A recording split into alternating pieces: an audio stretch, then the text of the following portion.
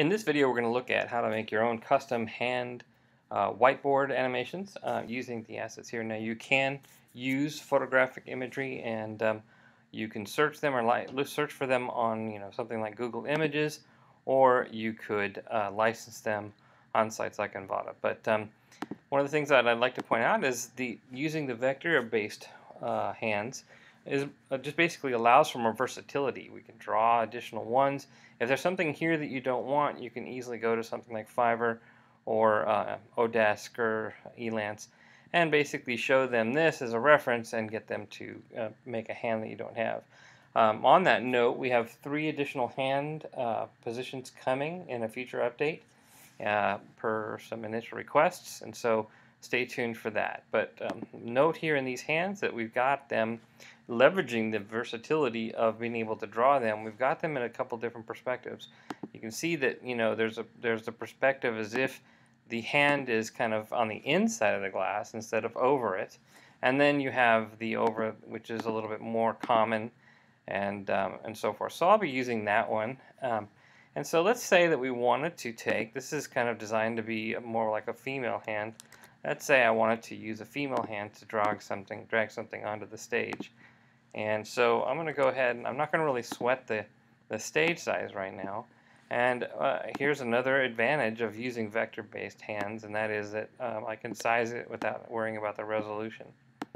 And so if I need to make a really, really big screen or a small screen, once again, having a vector-based hand provides a lot of flexibility. So I've made that smaller. So let's imagine that I'm gonna go ahead and just have your product name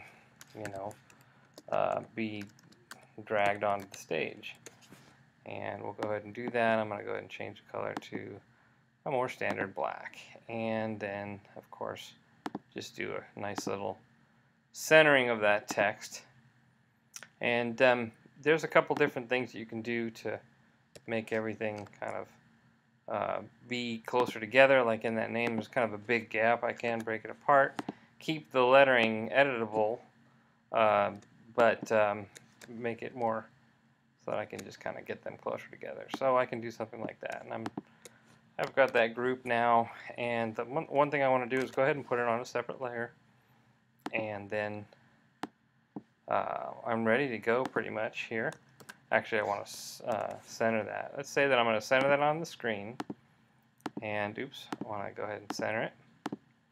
And then I want to have this hand basically drag that into position. So the way, there's a number of different ways that you can go about this with utilizing. You can have motion effects.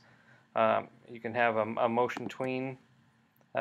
Motion tween, or you can do more standard simple tweens. Just look at both of them real quick here. So what I like to do is I like to start where I'm going to end.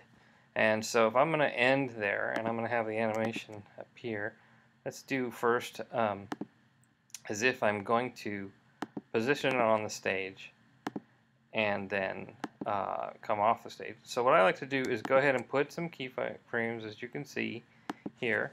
And I'm basically allowing for some room to drag it onto the stage and drag it off. And then now the text is going to come from off the stage and then go into position, and then it's going to stay there, right? So that's what I'm doing. I'm going ahead and I've made 2 keyframes for the text, one where it's going to be off the stage and one where it's going to be on. And so in order to make this a little bit more interesting, here's a quick little tip. If you have the hand come from off the stage, just go straight up and down. It's a little bit more boring. That's not the way a normal organic hand would move, right? It would, it certainly would not come off the exact same spot it came on. And so, in order to kind of just give it a little bit of an organic feel, I recommend that you make it kind of come at an angle. And so I'm going to come down here. I'm going to have the text off the stage, and then inside of Flash, I'm going to just do a very standard classic tween for now, and I put that on both of the layers, and you can see that basically I'm going to have that drag onto the stage. Now what I like to do, again, to give it a little bit organic feel, is have a little pause. It's going to like place it, and so it's not going to just leave it there and move in one swift motion. I might add a few keyframes there because I want to feel like I've set it, and so it feels just a little bit more organic. I was trying to add a frame there, and so I'm going to set it into position.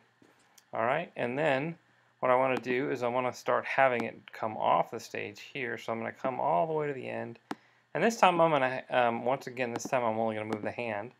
And I want to move the hand just kind of a little bit off in the opposite direction. So I've come from this perspective, positioned it, I set it there, give it a slight pause, and then I'm going to come off the stage. And all I really need to do here is add a classic tween.